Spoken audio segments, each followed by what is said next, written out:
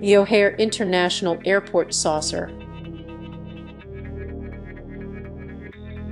On November 7, 2006, United Flight 446 was about to depart from Chicago's O'Hare International Airport when a dozen United Airlines employees spotted an odd metallic craft hovering over the gate. The employees reported that it hung in the air for several minutes before finally shooting up at breakneck speed into the clouds. The strangest part: the UFO did not register on the airport's radar despite all the witnesses.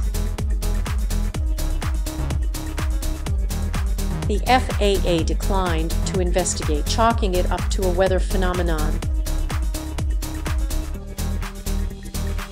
What do you think? Are your eyes on the skies?